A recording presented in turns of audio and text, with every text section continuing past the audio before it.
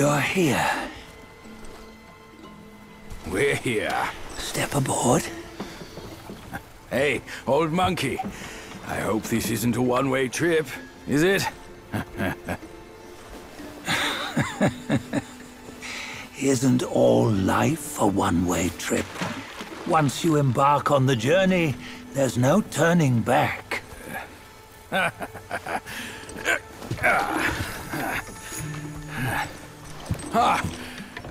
What is this place? His memories.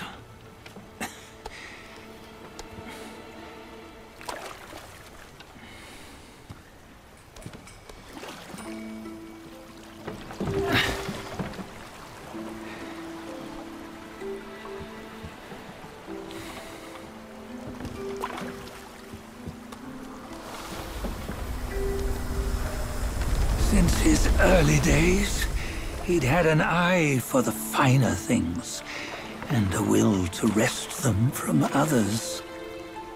Laying his eyes on, then craving to seize their riches. No better than the black bear and Jincha, I say. You can't have an eye for the finer things, while the Buddha oversees the three realms? Well, I hardly think that's fair. How insatiable. Not content with his kingdom and title below, he asked for a position in the Celestial Court. But soon after his wish was granted, his joy turned to rage, all because he wasn't invited to a feast. He nearly ruined the entire Celestial Palace. Ears fume at unfavorable news. As untamed and ungrateful as that yellow rat. Beasts are beasts, don't you think? He was young. He didn't know any better. Hadn't learned from the Buddha or our master yet. Aren't you being a bit harsh? Dredging up the scandals from his youth? Like his adulthood was any better. Since his release, he had claimed to have learned manners and discipline. Yet his weak Frankenchurch gave him away. Posing as an idol, he degraded the gods. Clear was his defiance of the doctrines he had learned. Well, he was just being naughty. Aren't all great achievers somewhat self-obsessed? Myself included. Nose in the air, feeling above others. I say he was no less insolent than that yellow-browed brat. Wait, isn't it that lady of some sort? It was her tricks that made Master drive Wukong away. On White Tiger Ridge, he forsook his love. 3 times he broke her into pieces, convincing himself his heart would ache no more. Yet, as you must know, he had never let go of her. Otherwise, he wouldn't have been so eager to get away from the Buddhahood he attained. Those who talk much of love will one day bite their tongues. On this matter, he was akin to you and your many darlings.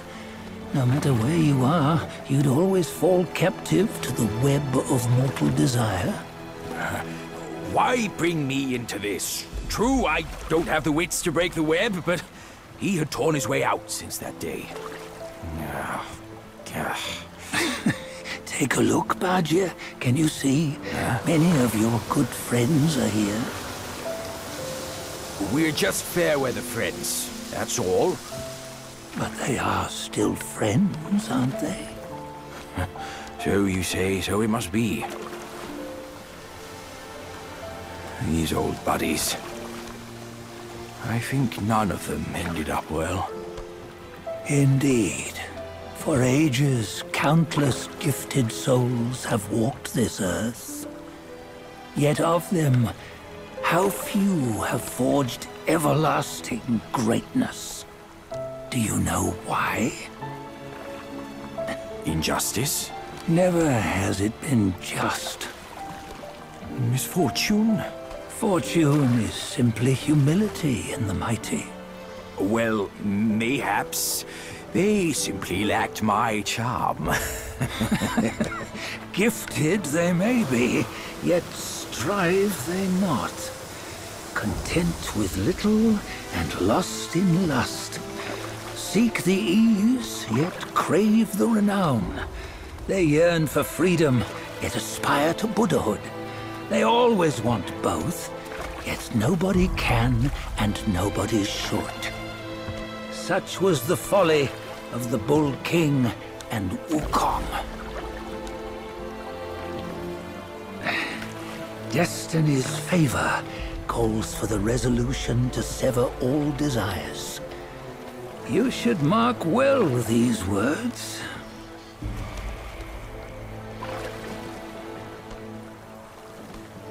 Hold on. This can't be Wukong's memory. You're fooling us, aren't you? 5 of the 6 relics call for one. Bajie, tell me which. Eye, ear, nose, tongue, body, and mind. Mind, it's mind. What did you just see? The 3 of us? That was the last one. Oh, I see now. It was you. I knew it from the beginning. You were the mind of Wukong all along. That's why you led us here. Not me. It's him. Don't make me laugh. Him? He is Wukong. Yes and no. Cut to the chase, will you? We didn't come this far for your riddles. After Wukong died, 5 of his 6 senses endured and were taken by the Yaoguai kings. Only his mind was lost. Mind is the first of the 6. It's the essence unique to every life. Therefore, it's destined to fade away at life's end. Hold on. You mean Wukong's gone for good? Never to return? You old bastard! You've been lying to us all this time! That Wukong you knew will never return. But what made him remains. The universe will always bear him a successor. One who shall carry on his name and nature. This chosen successor is the destined one. Nameless you were, yet perils and mighty foes you've braved to recover his relics. Your will now stands resolute, worthy of his power. You mean this boy is to take Wukong's name? He's not! Sun Wukong is long gone! But deep down, you know he wasn't all that perfect. Now that he is dead, this one, perhaps, shall bear the name in his stead.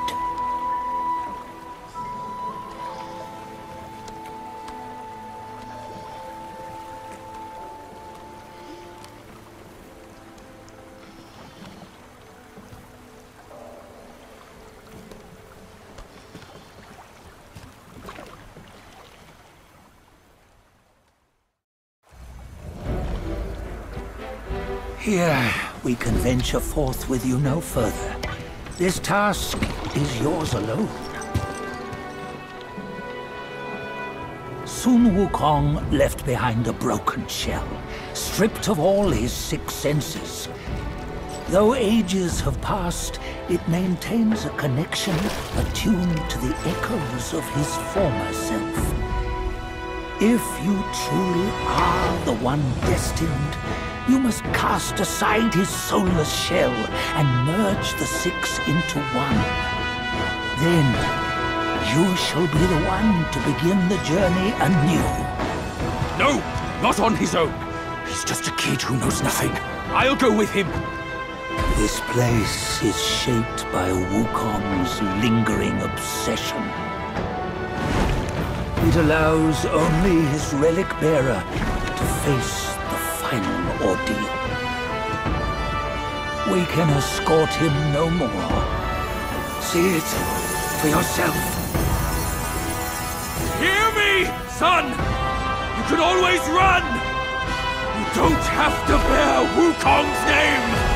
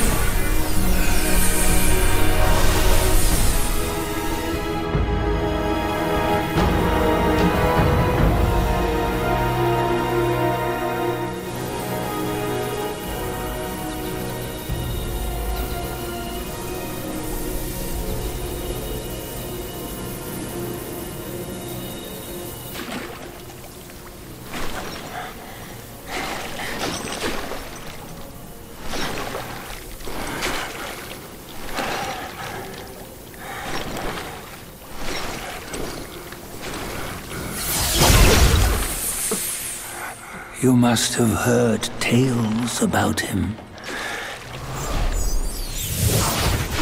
Some say he helped Tung Monk fetch the scriptures, was granted Buddhahood, and stayed on Mount Lingshan thereafter.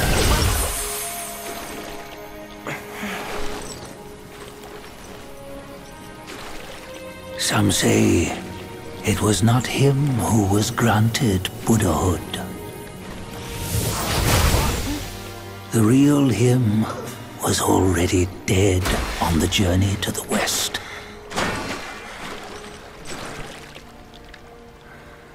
Some say that the journey never happened. He is nothing but a monkey who lives in some storyteller's tall tale.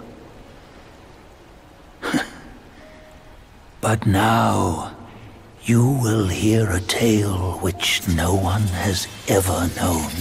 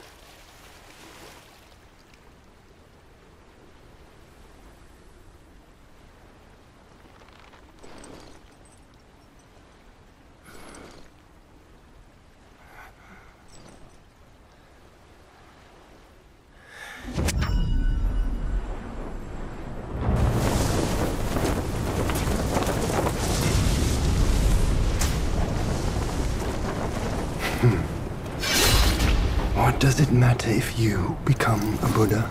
That headband has always been on your head. Keep those eyes wide open. Watch me rip it off and break free. Soon, Wukong. When you defied the Celestial Court, I had to seal you beneath the mountains with my immense power. Yet, after enduring punishment, you embraced the dark, uplifted good against evil, and subdued Yaoguais throughout the journey. For your contribution, I now bestow upon you the title of Victorious Fighting Buddha.